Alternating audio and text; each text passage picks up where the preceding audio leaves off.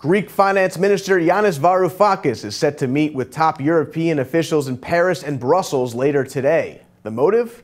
The cash-strapped country is seeking the swift release of delayed bailout money that it needs to keep up with its debt payments. Varoufakis met French Finance Minister Michel Sapin Tuesday morning in Brussels. He is also scheduled to hold talks with European Union Economic Affairs Commissioner Pierre Moscovici in Brussels later today.